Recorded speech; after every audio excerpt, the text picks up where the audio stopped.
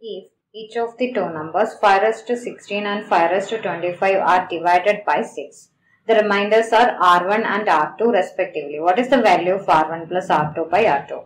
Here 5 raised to 16 by 6 will gives you remainder R1 and 5 raised to 25 by 6 will gives you remainder R2. Now this is 5 and this is 6. So I'll write 5 as 6 minus 1. 6 minus 1 raised to 16 by 6. Now, here you don't have to expand this. There is a short trick. That is, take the numbers. That is 6 and minus 1. 6 raised to 16 by 6 means there is no remainder.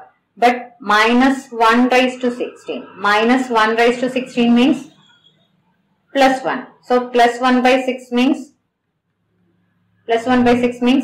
here remainder is 1. So, R1 is 1 here. Same way, 5 raised to 25. So, I'll write it as 6 minus 1. 6 minus 1 raised to 25 divided by 6. Here, 6 raised to 25 by 6. There is no remainder. But minus 1 raised to 25. Minus 1 raised to 25 is minus 1. So, minus 1 by 6. So, remainder cannot be minus 1. This is wrong. So, 6 minus 1. 6 minus 1. 5 is your remainder. So, R2 is equal to 5 here. So, R1 plus R2 by R2 is equal to R1 is 1, R2 is 5 divided by 5.